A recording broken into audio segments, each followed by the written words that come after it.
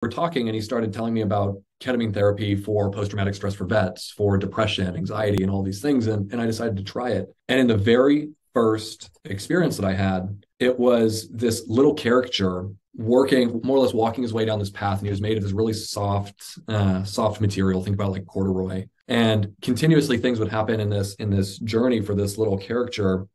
He would get left behind. And this little character would be feeling all kinds of fear. Oh my gosh, like people are leaving me, sadness, anger. And then all of a sudden it'd get wiped out and the character would reappear, but he'd be slightly harder every single time. And eventually through a series of these things, the character ended up as a porcelain character inside of a porcelain room, and it looked beautiful.